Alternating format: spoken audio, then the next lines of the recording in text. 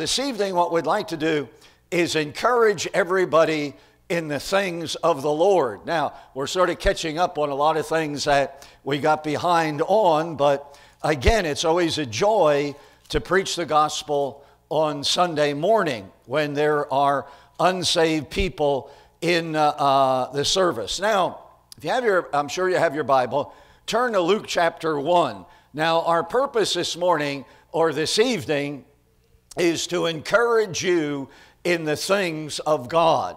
You say, Pastor, I need to be encouraged. Well, we all need to be encouraged, and we all need to hear messages to encourage us in the things of God. Now, we actually are, we're dealing, the last time on Sunday morning, we were actually dealing with a series of messages. We dealt with the fathers on Father's Day, and then we're dealing with the wonderful women of the Bible.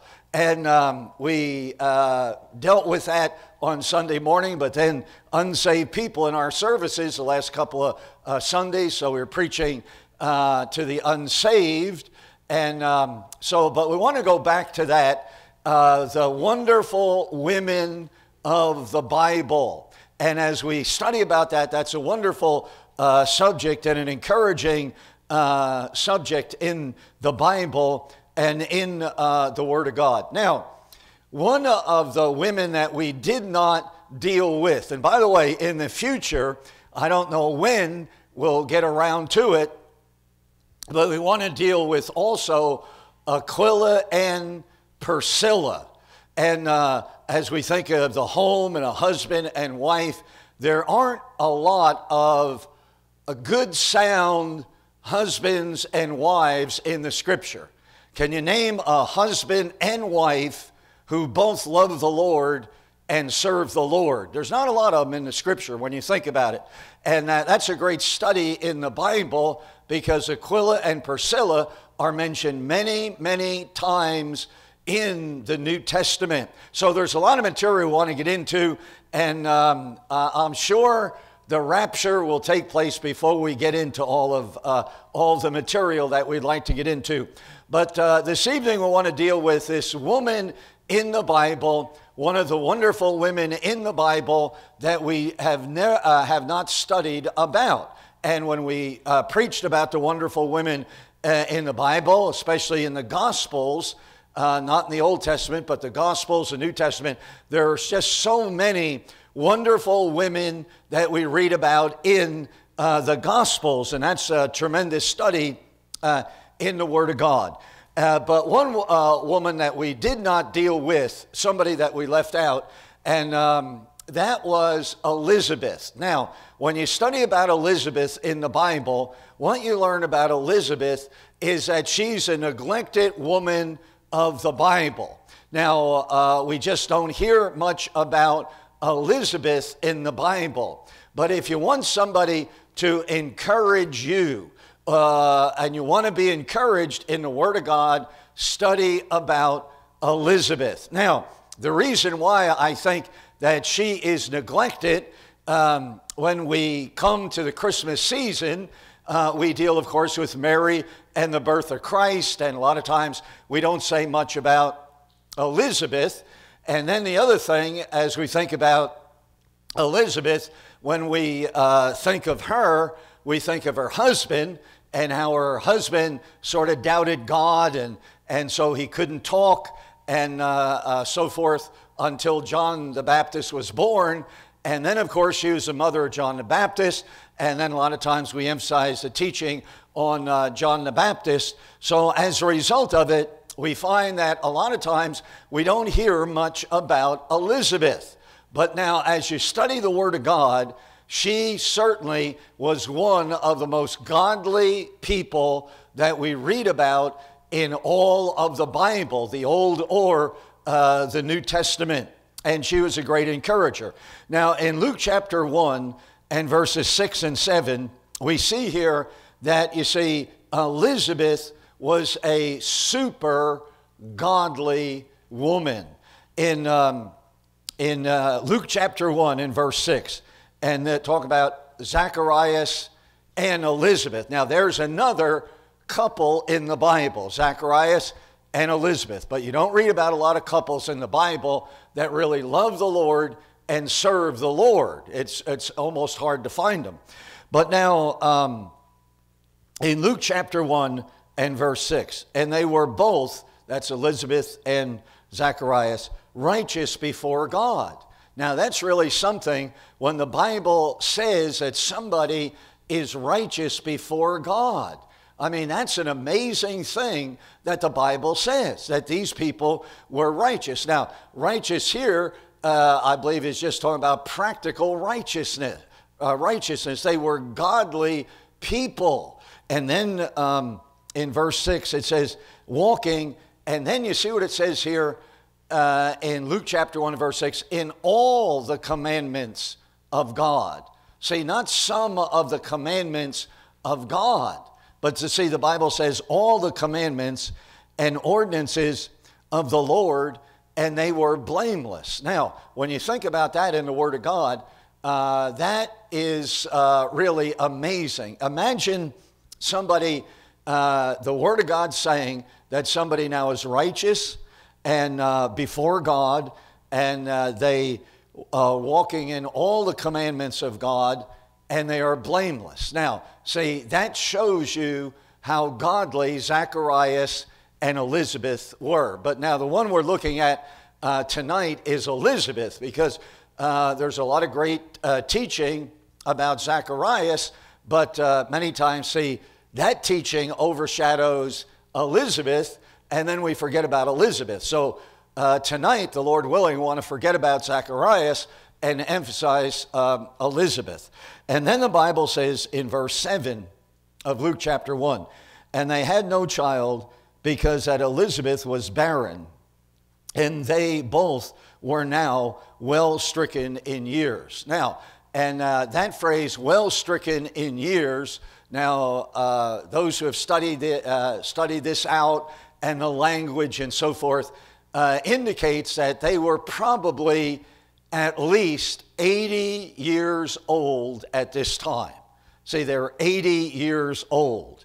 That's probably what that phrase refers to, somebody about 80 years old. Now, see, the Bible says here, they were, say, well stricken in years. In other words, they were advanced in years. And again, now, in all probability, you'll read about it again in this passage, they're probably about 80 years old. So you're talking about a woman who's 80 years old, and she followed the Lord all of her life. So that's an amazing thing when you think about Elisabeth in the Word of God. See, she's an elderly woman, probably about 80 years old, and all during her life, God could say that she was a righteous woman. God could say that she kept all the commandments of God, and that she was blameless. So she was, you talk about the wonderful women of the Bible, you talk about an outstanding person, Elisabeth would be in that category. There are few in the category that Elisabeth would be in. Now, the main thing about Elisabeth is that, see, when Mary became pregnant with Jesus, Mary spent the first 3 months of her pregnancy with Elisabeth. Now, that's really something. Now, you see, God laid it on the heart of Mary after the angel Gabriel came to her and told her to go to her cousin, whose name was Elisabeth. So the first 3 months of her pregnancy, Mary was with Elisabeth. So, and all of this indicates in the Bible what a great woman she was, Elisabeth, how she was an outstanding woman of God. Now, we learned something about prayer, and I think we can be encouraged in relation to the matter of prayer when we study about Elisabeth. Now, in verse 13 of Luke chapter 1, the Bible says, and the angel said unto him, fear not, Zacharias, for thy prayer is heard. And thy wife Elisabeth shall bear thee a son, and thou shalt call his name John. So now, see what the Bible says here. Fear not, Zacharias, for, say, your prayer, the thing that you have been praying for, is now going to be answered.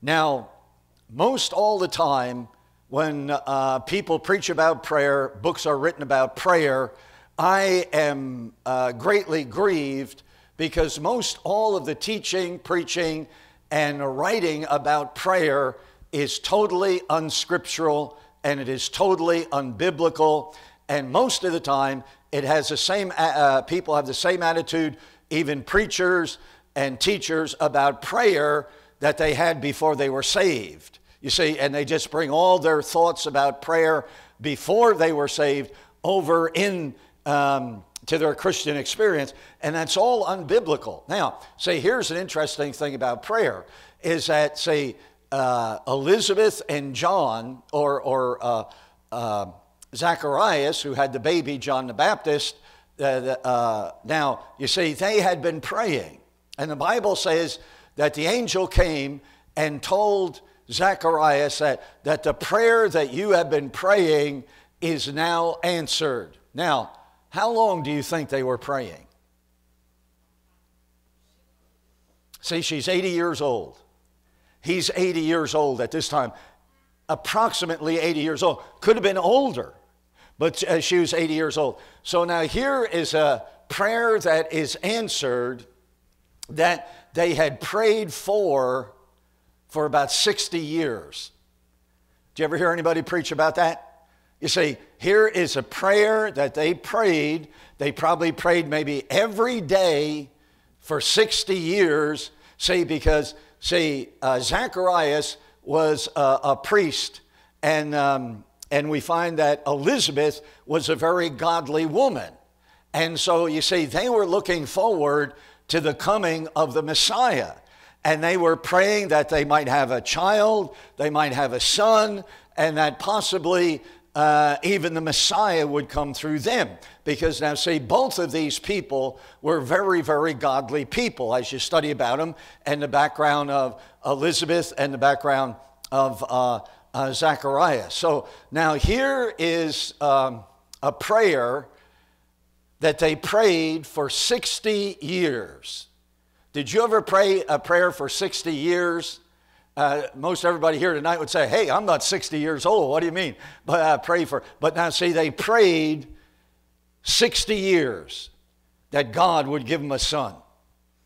See, and the Bible says in verse 13, and the angel said unto him, fear not, Zacharias, for thy prayer is heard. Okay, now how long has he been praying? They were married for, probably 60 years, 80 years old at this time. Say they're married when they were 20, maybe younger. And so for 60 years, they prayed this prayer.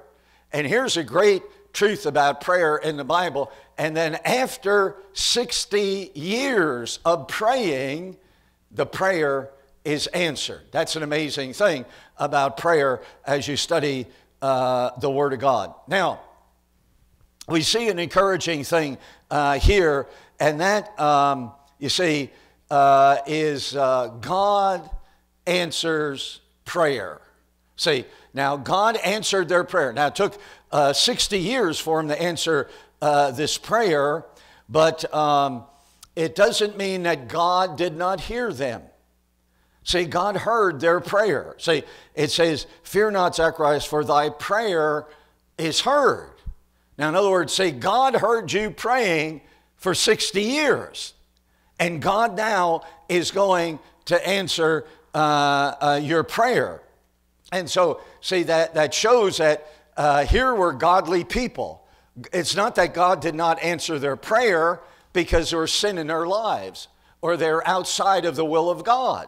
It's an amazing thing when you study about Elisabeth and Zacharias. See, and they prayed for 60 years, and now God is answering their prayer. What a wonderful thing as we study the Word of God. See, and the encouraging thing here is when we pray, remember, God hears our prayer. Now, someone might say, I prayed 60 years.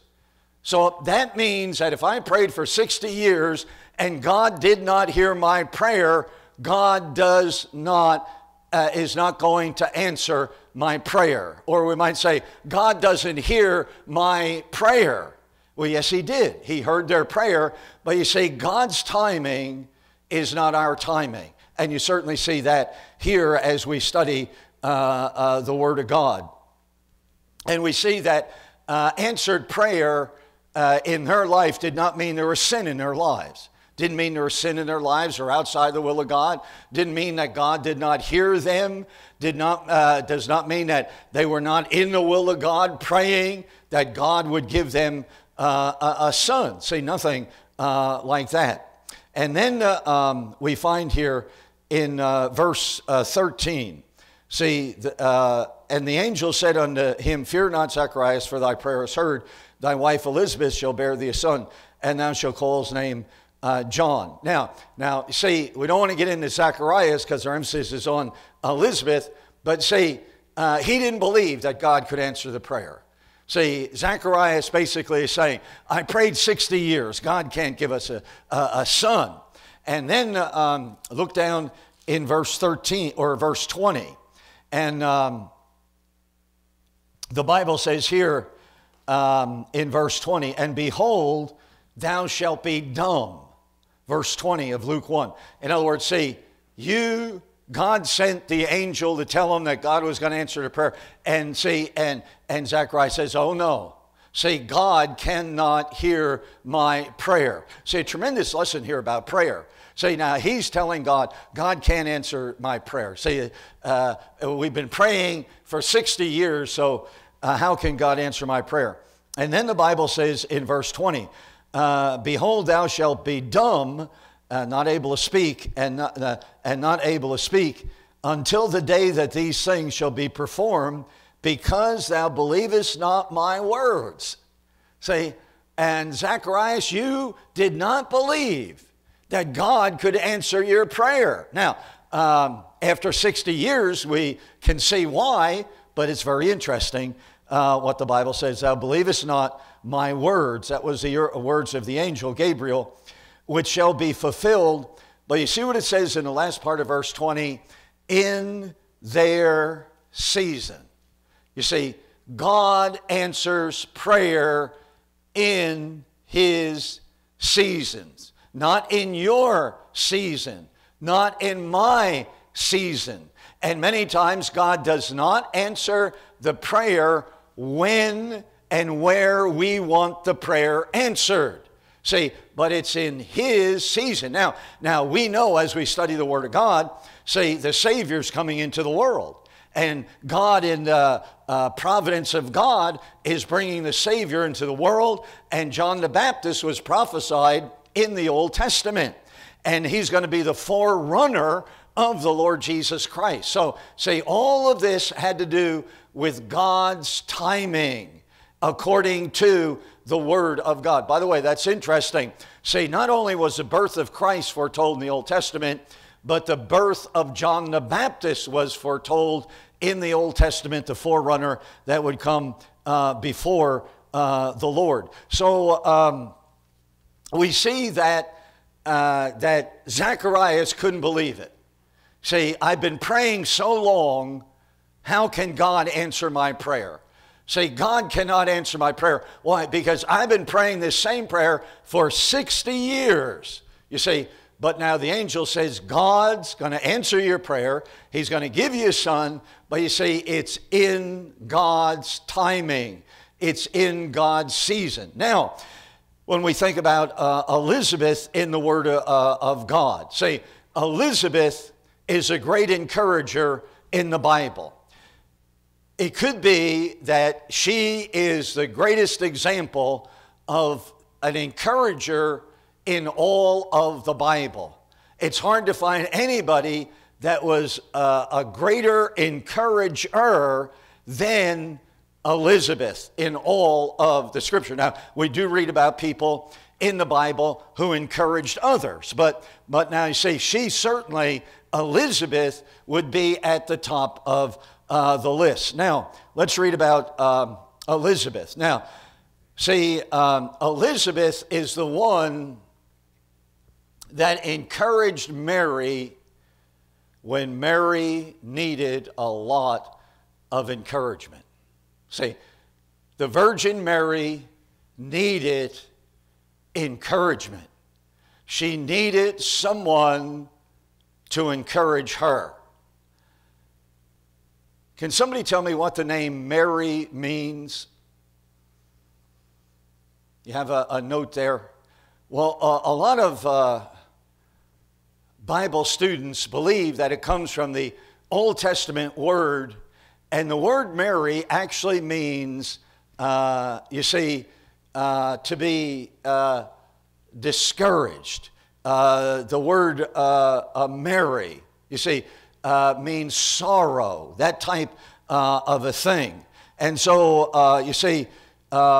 some believe that word Mary means bitter. Remember the Old Testament story of the waters of Marah and the word Mary? But there are many that believe that the word Mary means bitter.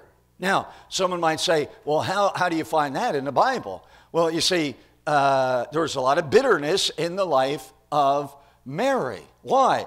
Because she becomes pregnant and she is not married. And then she's going to be there at the cross with the Apostle John to see her son crucified, the Lord Jesus Christ. But let's read about it in Luke chapter 1 and verse 31. Now this is Mary. And the Bible says here, and behold, thou shalt conceive in thy womb. See, the angel comes to Mary. And now Mary is a teenage girl at this time. And at this time, Mary is not married. You see, it's an amazing story, the birth of Christ. And that's why we're studying it tonight. But that's why we never want to get into the rut of just studying about the birth of Christ on Christmas and the resurrection on Easter. If we get into that rut, we'll never study the Bible, learn the Bible, and know the Word of God. By the way, all that's totally unscriptural. Easter and Christmas, we know that. But now in verse 31 of Luke chapter 1, and behold, thou shalt conceive in thy womb, and shall bring forth a son, and thou shalt call his name Jesus. And then the Bible says, and he shall be great, and shall be called the Son of the Highest, and the Lord God shall give unto him the throne of his father David. And he shall reign over the house of Jacob forever, and of his kingdom there shall be no end. Now, then Mary said unto the angel, how shall this be, saying, I know not a man? In other words, you're saying, I'm going to have a baby, and I'm not even married. How can I have a baby when I am not married? So now you see what we're getting at? See, Mary needed a lot of encouragement. The angel comes, and by the way, she's a very godly woman, no question about that. But now, see, the angel comes, and she says, I'm not even married. How can I have a baby? And so in verse 33, and the angel answered and said unto her, the Holy Ghost shall come upon thee, and this is the miraculous birth of Jesus Christ, shall come upon thee, and the power of the highest shall overshadow thee.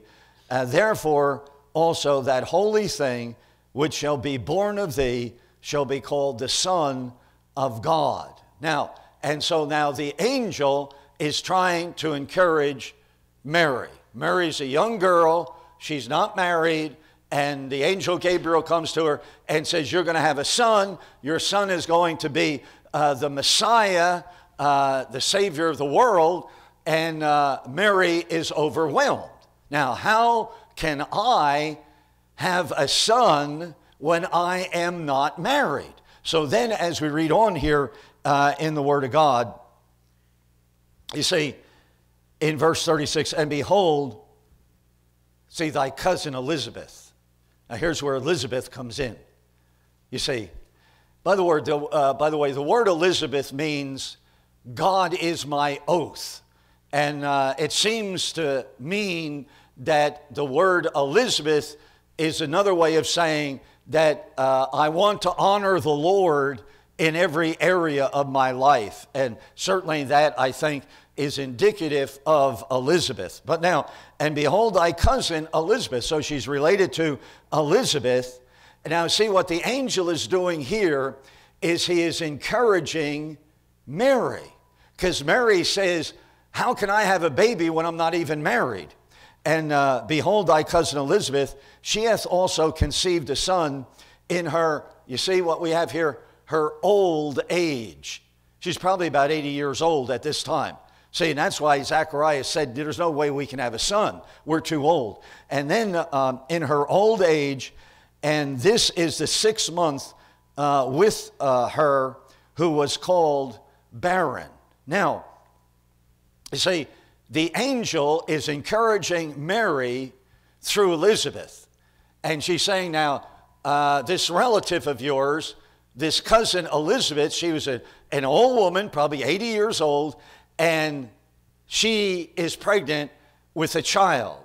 She is going to give birth. So the angel is encouraging Mary that way. And see, that's why in verse 37, in the context what it's talking about, for with God nothing shall be impossible. Now, what that's talking about, many times it's taken out of context, it is talking primarily about Elisabeth, because Elisabeth is 80 years old and she's going to have a baby. She's already 6 months pregnant, as the Bible says here. So now, as we read the Word of God, see, the Bible says nothing shall be impossible with God. See, Elisabeth, 80 years old, is going to have a baby. See, God is the God of the impossible. Nothing shall be impossible.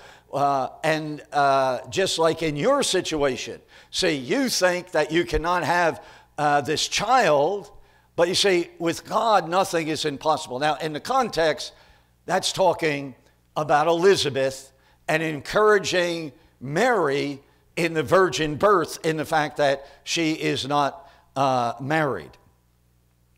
And then verse 38, and Mary said, behold, you see, the handmaid of the Lord, be it unto me according to thy word. And the angel departed from her.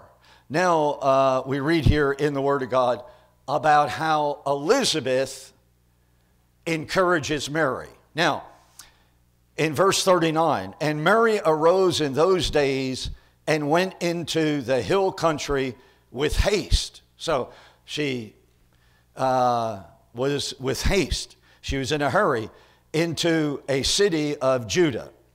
Verse 40, and entered into the house of Zacharias and saluted or greeted Elisabeth. And it came to pass, verse 41, when Elisabeth heard the salutation, the greeting of Mary, the babe, that's John the Baptist, leaped in her womb.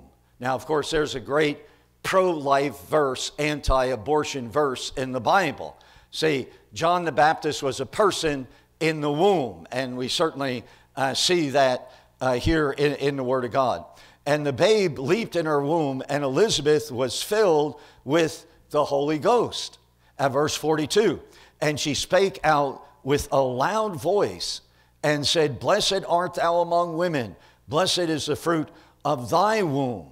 And in relation to Mary, and whence is this to me, that the mother of my Lord should come unto me? Now there you see how excited Elisabeth was.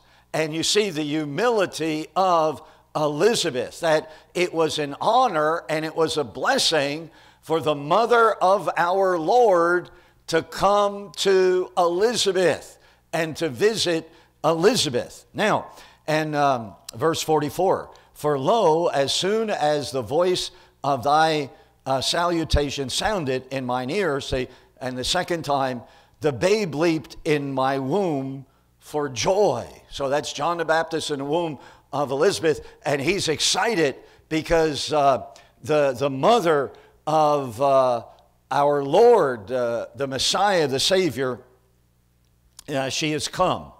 And then the Bible says, and verse 44, and lo, as soon as the voice of thy salutation sounded in my ear, the babe leaped in my womb for joy.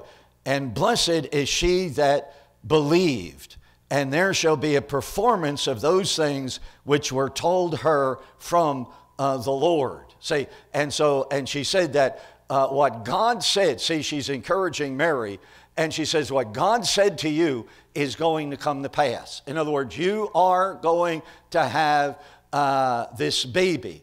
The Messiah, the Jewish Messiah, is going to be born from you. And then, of course, Mary said in verse 46, my soul doth magnify the Lord, and my spirit hath rejoiced in God my Savior. Now, see, what you have here in the Word of God is that Mary was the instrument of God in the Word of God, you see, who needed encouragement, and Elisabeth was the one God directed Mary to go to Elisabeth so she could be encouraged at this particular time in her life. Now, obviously, she needed to be encouraged. Now, by the way, look down in verse 56 of chapter 1. And Mary abode with her, that's Elisabeth, for 3 months. She was with her for 3 months. Imagine that. See, the first 3 months of Mary's pregnancy, she was with Elisabeth. Now, and then the Bible says in verse 56, and Mary abode with her about 3 months, and then returned unto her own house. So what we see here in the Word of God is that God reveals to Mary that she's going to have a son. Now, and Mary's thought was, again, how can I have a son? Because I'm not even married to anybody. I'm not a married woman. I've never had intimate relations with anybody. So how can I have a child? So, see, she needed encouragement, and then the angel encouraged her by saying, go to your cousin, because your cousin Elisabeth is 80 years old, and she is pregnant. That's a miracle of God. With God, nothing can be impossible. And so now you're bewildered, you're wondering about this, how can this be, whatever, and so go to Elisabeth. And Elisabeth, she was with Elisabeth for 3 months, and Elisabeth encouraged her. I believe Elisabeth taught her the Word of God. Now, we know that Mary knew the Word of God because when she breaks forth in this song, in her song, she quotes 15 different verses from the Old Testament. So you see, Mary knew the Word of God. Elisabeth knew the Word of God, but you see, Elisabeth is her elder. She's just a young girl. Mary, Elisabeth is 80 years old, and she's encouraging her. And I'm sure the way she encouraged her was through the Word of God and the things of God and in a spiritual way. Now, the thing here is that Mary needed someone to encourage her. Now, there's a good possibility the word Mary actually means bitter. That's what the word means. Now, so she is now pregnant with the Savior, and she goes back to Nazareth, and she's not married. And people look at her. Now, you see, the word Mary could well mean bitter, and they gossiped about her. And they said, here's a girl that was gone for 3 months, and now she comes back to Nazareth, and she's going to have a baby. She must be an immoral woman. So I'm sure there's a lot of gossip about Mary in the city of Nazareth. And then that was her hometown. And then, of course, you know what we refer to as the Christmas story.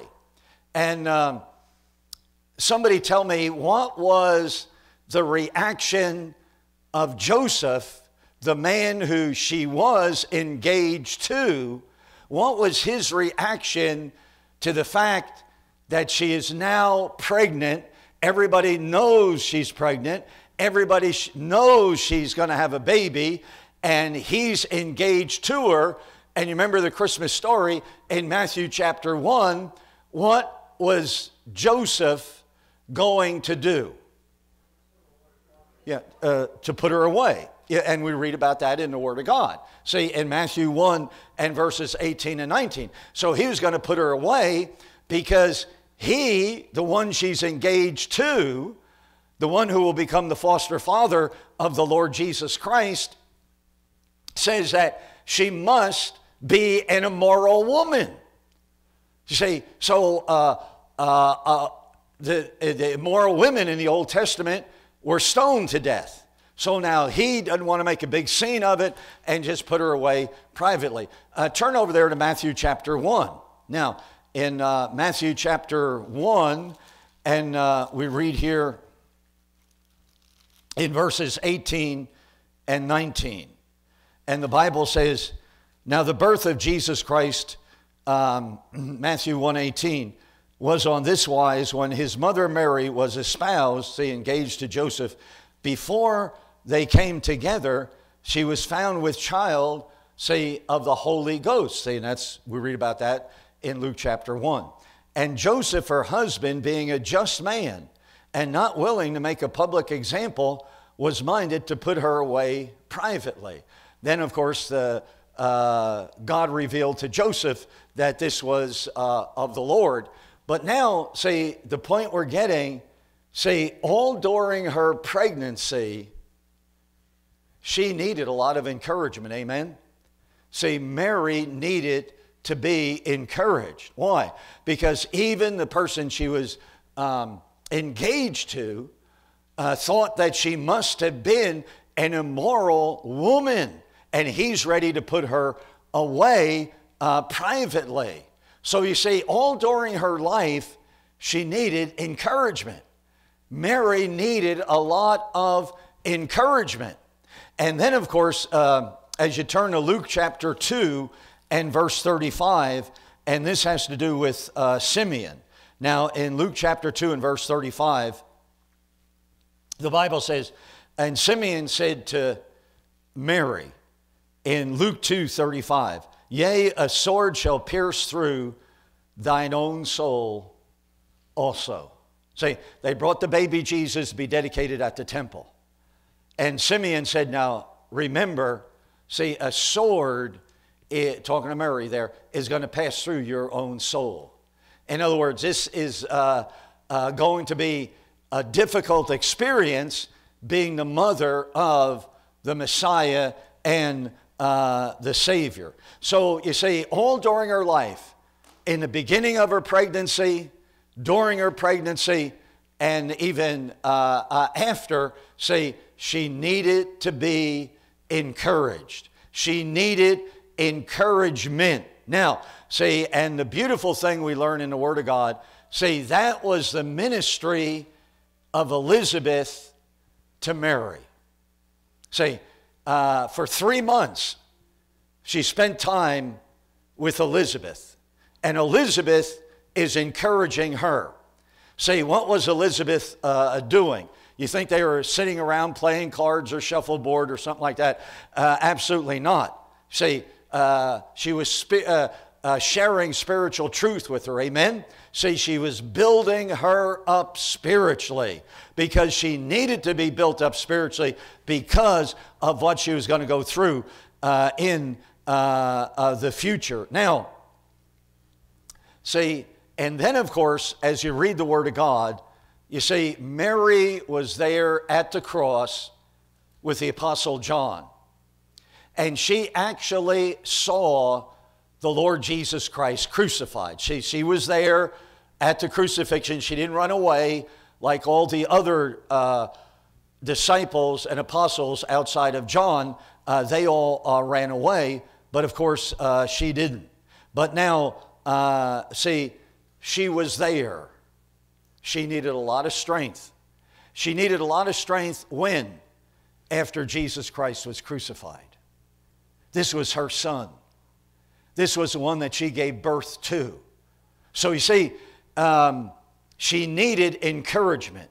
And I believe we might say that although at this time Elisabeth would have been dead, she would have already died, Elisabeth was there with her at the cross.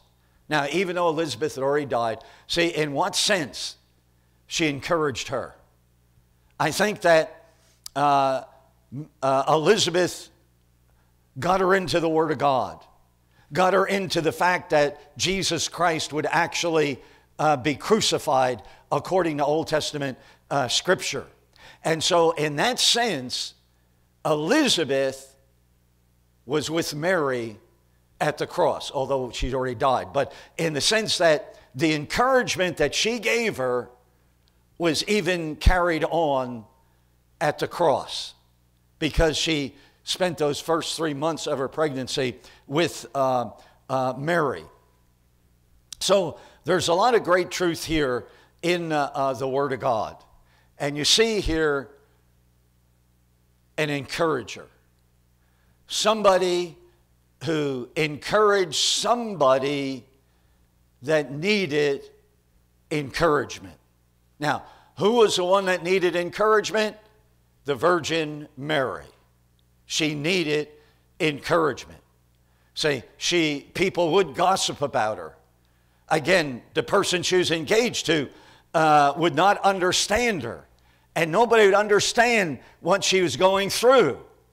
But she spent the first 3 months of her pregnancy with Elisabeth. Elisabeth encouraged her. Elisabeth built her up in the things of God. So there's a great lesson here in relation to the matter of encouragement. Amen? See, all of us ought to be like Elisabeth.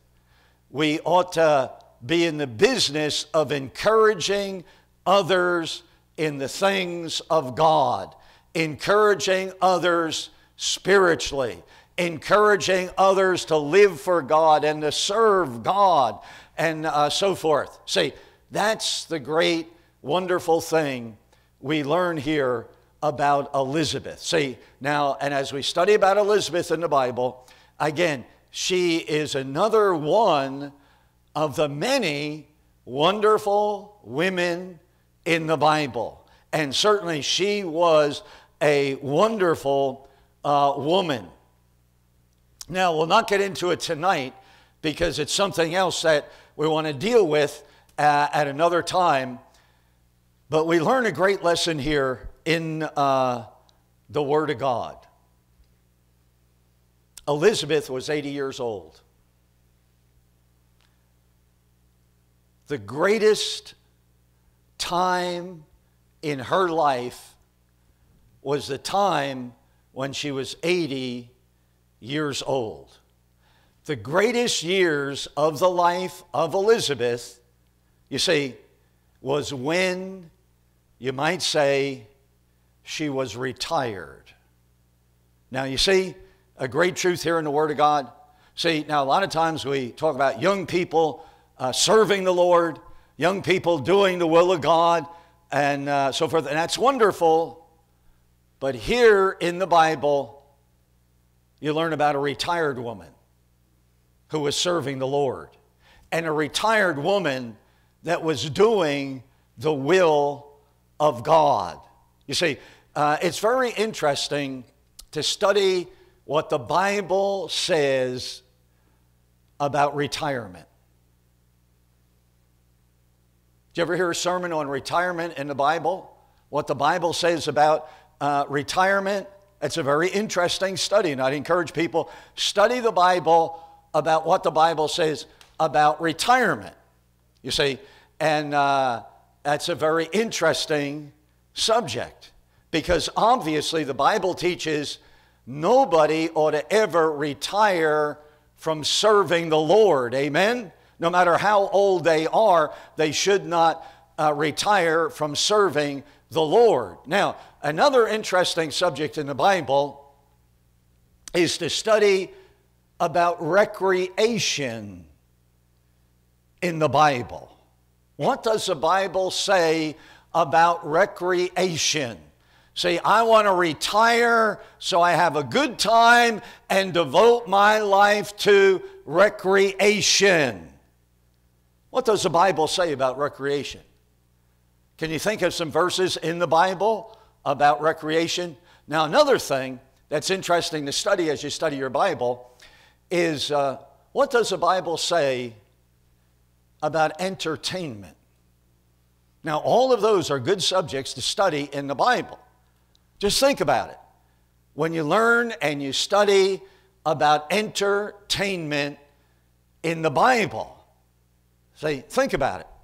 You say, what does the Bible say about entertainment? What's the Bible say about retirement? What's the Bible say about recreation? It's very interesting as we study the Bible and in relation to these things. You see, because see, here is a woman and a man who's 80 years old, and they're still serving God. They're still doing the will of God, and the greatest years of their life was in their retirement. In other words, you see, the greatest years of their service to the Lord and the fulfillment of their answered prayers was as retired individuals. That's an amazing thing as we study the Bible. And actually, we just got into it. There's a lot more we'd like to get into as we study the Word of God. Let me just give this illustration. I had a wedding of one of the grandkids recently, and there were some folks there at the wedding. And they were good Christian people. And I was talking to them, and they're retired, and they have money, and they are able to sustain themselves. And we got talking, and they have good health, they able to sustain themselves. And